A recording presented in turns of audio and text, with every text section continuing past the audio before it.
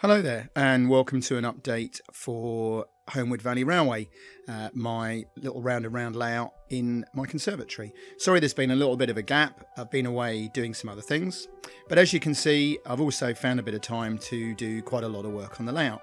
So we've got some scenic corners put in and I have some back scenes now added, the track's ballasted and I've got buildings in rough positions. I've also spent about an hour the other night running locos in different consists just to make sure that everything works, and actually it's quite a useful little layout, especially with the fiddle yards. So let's talk you through some of the features that I've added to the layout.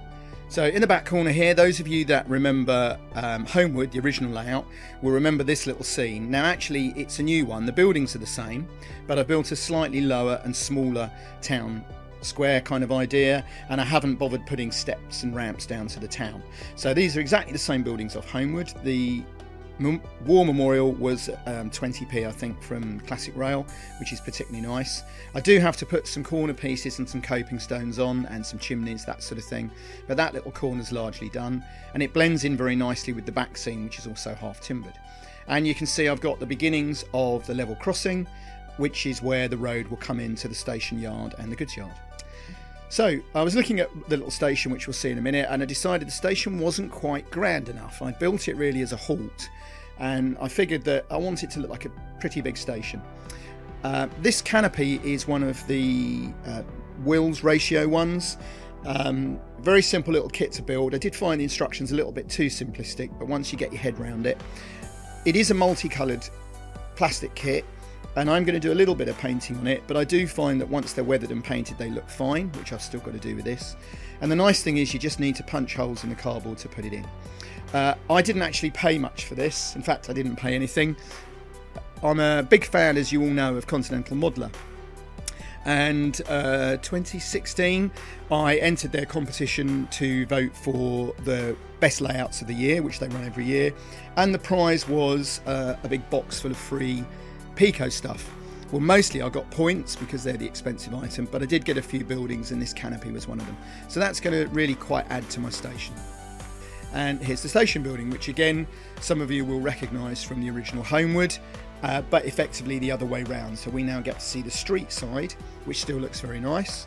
I've got to tidy up the platform and put chimney pots and so on back on, but I'm very keen to reuse as many buildings as I can from the original Homewood, and this was one of my favourite little buildings, all scratch built by myself, so it didn't cost very much.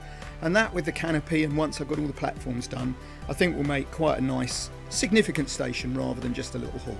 So here we can see a couple of features. You can see the back scene, and this is the goods shed area. So what we've got here is a goods shed. As I say, I'm going to do a slightly posher one when I get round to it. This is just an interim one. There's going to be a little coal yard on the track next to that, but in fact I just use them both for storage sidings. And you can see the fuel tank there on the diesel depot. What I'm still hoping to do here is that will be switchable. So I'm going to make a coal bunker and a water tower on one piece of card, the diesel fueling and an office on another piece of card, and I will just switch them whether I'm running diesels or steam locos. But I did a lot of shunting the other night, and this works quite well with the 3 roads. You can have quite a lot of fun with it, and I think we might have a little bit at the end of the video. Again, I got the coal bunkers from Richards. I think they were about £2, but they're quite detailed. They've all got coal and everything in them, and the office is one of our offices from little downloadable range. So if you haven't seen those, please go on our website and have a look. We've got a couple of station buildings and some huts, and people are beginning to buy them and use them. We had a lovely picture from somebody who'd converted the station to a goods shed, which was great. So that's going to be the little office there. So this hill, again, some of you will recognise it from Homewood. Actually, it's only half the hill. I sawed it in half to make it fit this.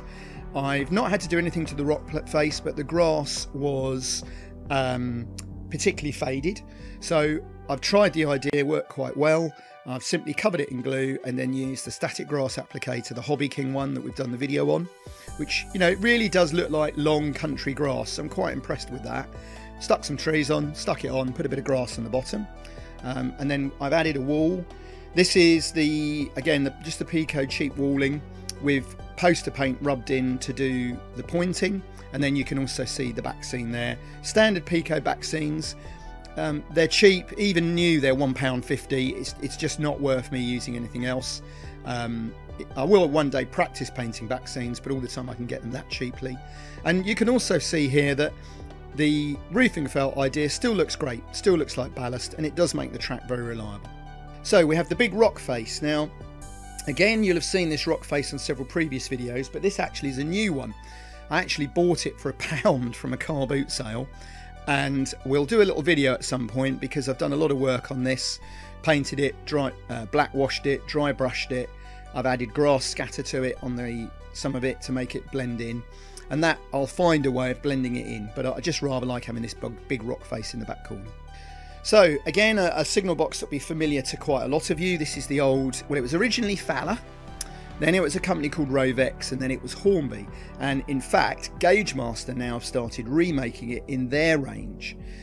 I just rather like it. It's a bit different. It's big enough without being too big. You've got internals in there.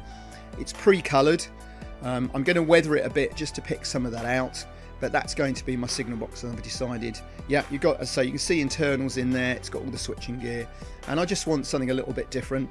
So I've got to make a base and everything, but that will be my signal box.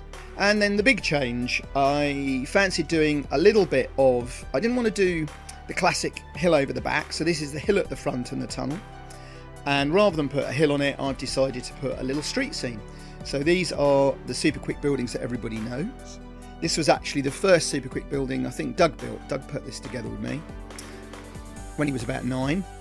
And again, it needs a little bit of TLC, but that's going up there, and then I'm going to blend all that in, and that works quite nice as a visual break to give the train somewhere to disappear into, and also a visual break from the fiddle yard. And this is the fiddle yard, showing that you can have a couple of trains on here. It will take a Class 29 and a couple of Mark 1s. The other evening when I did the running test, it works really well. You can also store one, as you can see here, in the goods yard. So this gives you probably a good idea. So the fiddle yard's in the bottom right hand corner, and you can see some locos going around that's come from. So I can have quite good fun because I can run 3 different trains.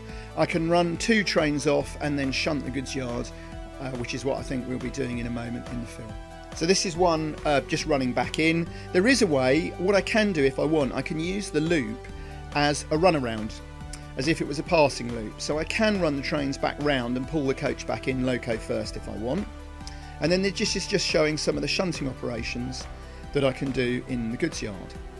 So he's leaving his brake van there. Now this is a special short brake van, again I got from Classic Rail. It's quite a rare one. It's a Graham Farish 00, but it doesn't have the big step after the veranda. So it's the same length as a standard short 12-ton goods wagon, which means I can get a bit more in my sidings. So he's taken those off, and he's going to then pick up his brake van. Rough shunting, but that's why it's called shunting, and then he can then take that away.